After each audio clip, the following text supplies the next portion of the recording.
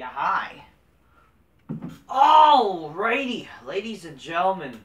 So, I didn't really plan on doing a video because, I don't know, like, tonight I'm fucking tired. I came from the gym, I'm like sore as fuck, you know what I mean? But, and plus, I mean, I had other videos planned, I just didn't have the time, and I was doing, like, family stuff, so it is what it is. But now, I guess why not? Because apparently there's a big thing going on right now. I decided why not do it. And I also want to give a shout out to Bonafide Heat because I saw his video and it's like, what the fuck happened? You know what I mean? So, yeah. So definitely thank you to Bonafide Heat for this. I know he's a big Eddie Guerrero fan. God bless him. Shout out to him. Subscribe. He's featured on my channel, I believe, and shit like that. So he's a good guy. Good guy. And I hope all y'all drinking your cold so magnificent and shit like that. God bless y'all. And yeah, cheers. Make sure you fuck big black Dutchman bitches go oh shit. Especially if you know, if they like a little bit of Latino Heat and shit like that, hey, that's good stuff. You know what I mean? I bet bitches gonna love some Latino Heat, you know what I mean? That they love that. So let's talk about Eddie Guerrero. I did take some notes about this issue. So basically, what's going on is that on Twitter, there's this guy, probably a fucking Smarky fan, went on to say that Eddie Guerrero is a B+ player, and he's probably overrated, and it's basically saying that he's overrated because he died.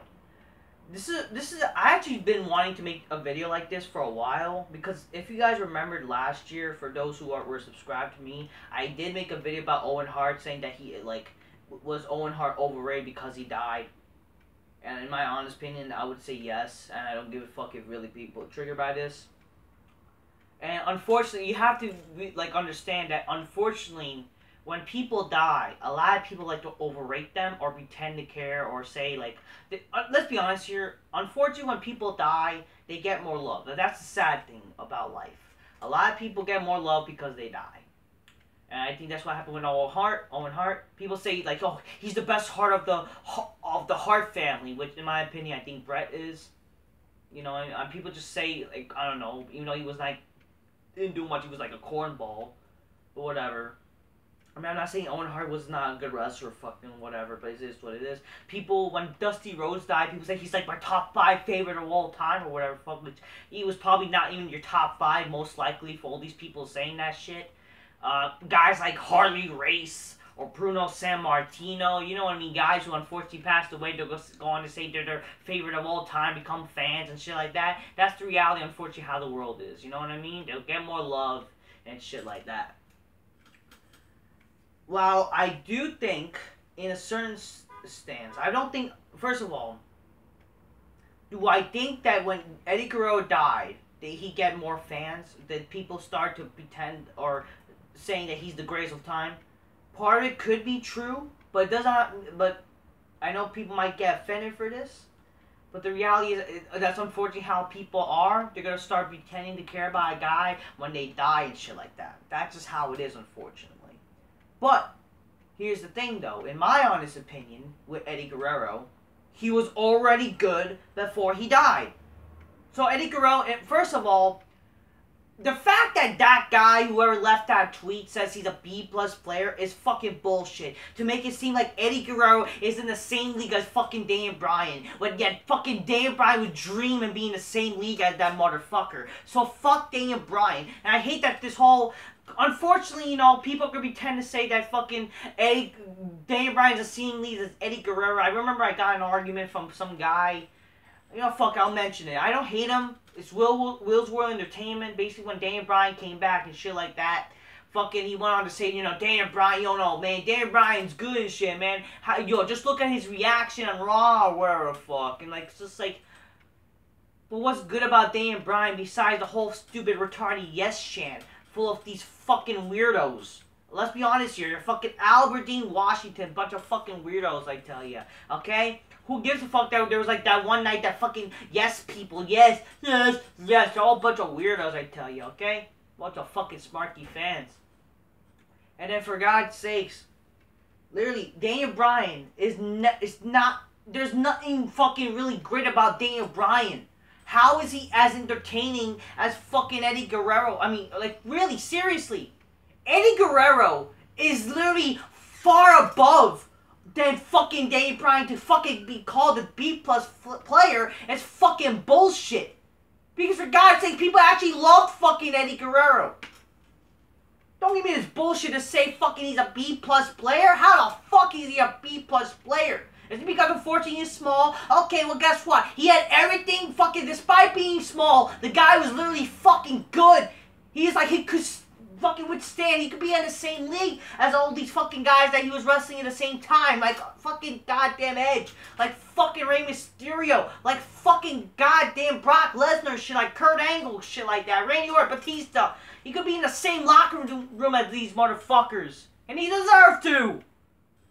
To say that fucking the guy's a B-plus player. And even the people to fucking pretend to care that say that, oh, Daniel Bryan, honestly, you don't know why, because they're trying to make it seem that fucking Daniel Bryan could be, like, you're good or whatever, and yet he's not. I know it's fucking storyline shit, but in reality, that's, like, but these marks, they actually do give so much fuck about wrestling. It's still real to them, damn it. They're gonna fucking make it seem that, you know, he could be the same league as this guy, and shit like that, which is bullshit, because fuck Daniel Bryan. The guy fucking killed fucking wrestling with this shit. Obviously, yeah, it didn't help with WWE fucking, you know, gave him the time to fucking ran with, but they had to listen to Sparks and shit. But come on, the guy's not even that entertaining. Fuck. As compared to guys like Eddie Guerrero, who was. So, this is not just fucking, let's fucking talk about Eddie Guerrero, because Eddie Guerrero is far from a B-plus player. Sure, the guy did not have the certain look. He wasn't the tallest guy. He was not the tall, he didn't have the tall look. But my God, the guy made up for it by, with his size. He made up for actually looking like a wrestler and acting like a wrestler. The guy had a character. He had a fucking character. The guy lied, cheat, and steal. Latino Heat. It was perfect that he used his fucking race, his fucking ethnicity as a fucking character. It was perfect. But he was actually being funny. He was funny. He was funny. No matter if he was a face or heel, he's funny, and also it matches fucking, no matter, you know, also this is a good point. You know, unfortunately when it comes to gimmicks now, or fucking character, apparently with wrestlers, they gotta change their entire gimmick, like, well, one there be a heel and then a face. The beauty of Eddie Guerrero, he didn't need to change his fucking character. It's just like fucking Stone Cold. Okay, he'll be a bad guy, sure. But it doesn't mean he will change his legit character. It just, yeah, he'll be booed and fucking do bad shit. But he'll be the same kind of character. The beauty with Eddie Guerrero, same thing. Even though he was, whenever he'll be a heel or face, he'll do the same shit. He'll do the lie, cheat, and steal, being Latino Heat. That's what fucking a great character is. The guy was fucking great, had a fucking character. He had charisma. The guy can talk. He could cut good promos. And you know what's the best part of them all too? He also fucking was a great wrestler. The guy actually had great fucking matches, memorable moments. The fact that he was also a great wrestler was a great add-on too. So it was perfect. The guy, Eddie Guerrero, when you talk about the greatest wrestler, despite having a tall, like being a tall person, is probably the greatest small wrestler of all time. There's no doubt about it. Eddie Guerrero is the greatest fucking small wrestler of all time. I'm not saying like he's like a midget. I mean, in terms of, sadly, yeah, guys like Hulk Hogan and shit, The Undertaker and whatever the fuck, you know, in terms of tall wrestlers, or Stone Cold, The Rock and shit, yeah, he wasn't as tall as them. But for God's sakes, in terms of when you're talking about in a certain weight limit, when he's not, didn't have the ideal shape and fucking size, he is definitely the greatest fucking small wrestler in history. I would go on to say that. In terms of, you know, all time, there's no wonder why I would see why people, like, it's understandable. It's understandable why people would say he's the greatest of all time, which is fine.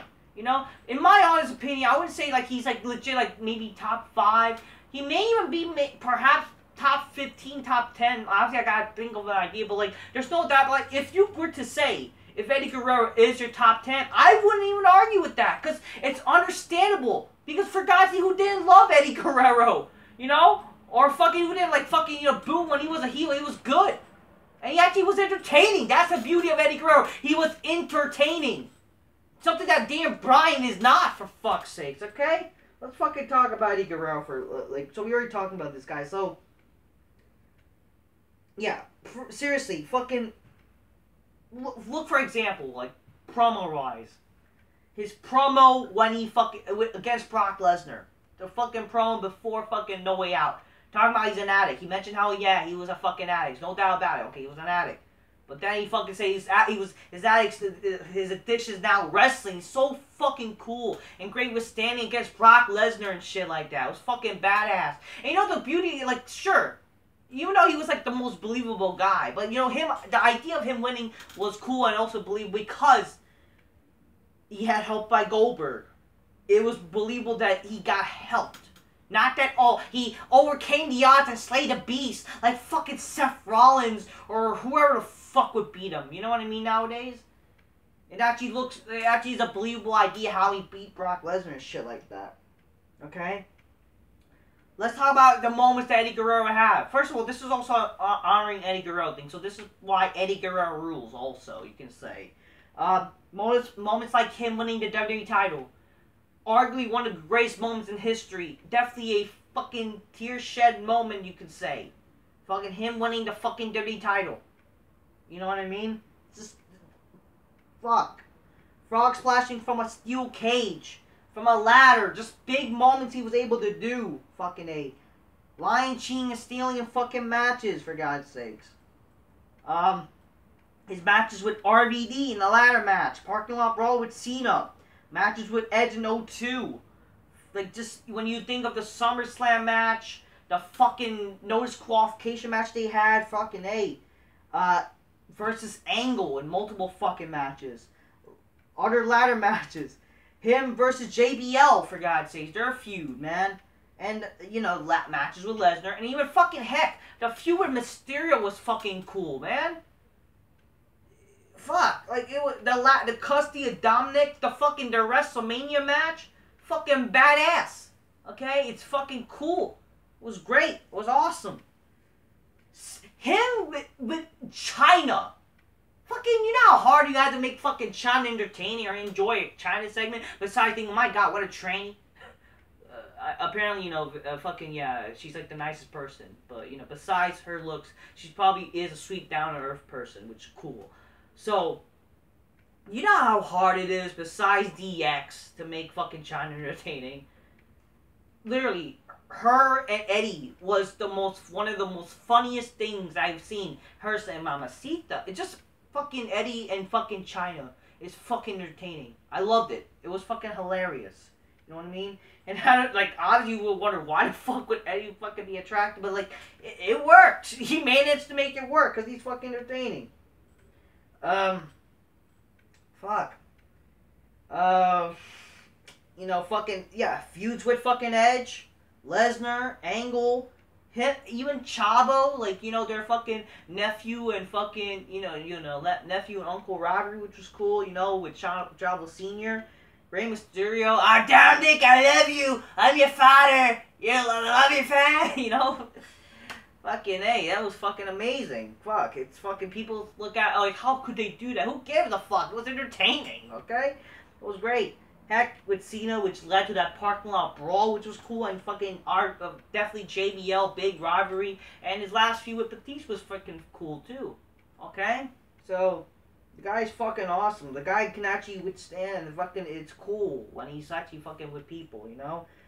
He's actually, like, Eddie's a guy who like, all I have to really say is Eddie's a guy who actually passed away, but that was actually already good. You know what I mean? People actually fucking were idolizing him. You could say, yes, he's a fucking great representation of the Latino community. People loved him. People idolized him.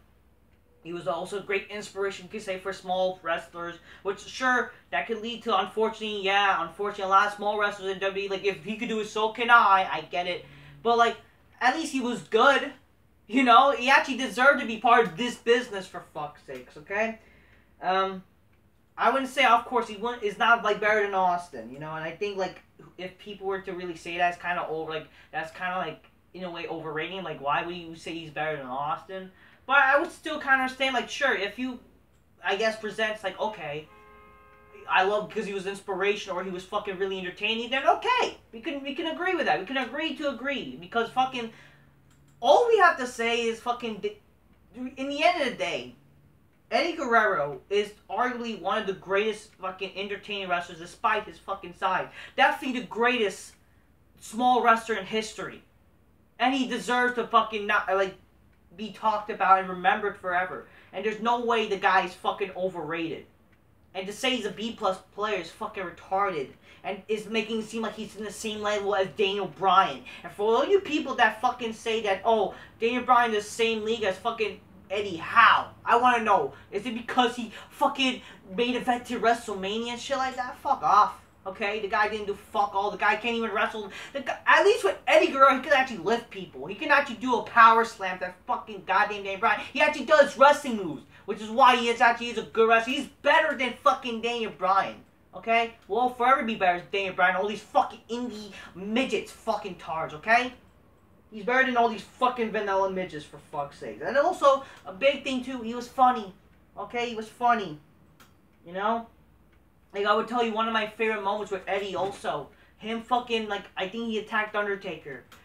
And then fucking, he's like, when fucking Undertaker didn't even, like, he didn't felt that, you know, he didn't sell, it was funny. It was like, it was him. He's like, see, how could that stupid guy, you know? It was so hilarious, you know, just him, like, pretending like, you know, he's cool with Taker and I think Edge and Rikishi. It was fucking hilarious. That's one of my favorite fucking moments with Eddie, honestly. Eddie Guerrero rules. And to say that he's overrated, because I mean, I know I fucking said what I said. But honestly, compared to anybody who really died, Eddie Guerrero was the greatest. It's sad that he died. You know what I mean?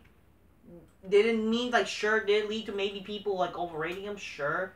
Because maybe people started to like him because he died where the fuck. But in reality, if you really think about it, the guy was already entertained, did a lot of cool shit. And he's arguably the greatest fucking wrestler of all time. Well, one of the greatest. Well, he's the greatest in terms of small, being a small guy. But definitely, arguably, one of the greatest of all time. One of the greatest wrestlers. And you know what? If you were to put on your top 10, I would understand why. You know what I mean? So that's a video about Eddie Guerrero. Just basically all that kind of bullshit that fucking I saw.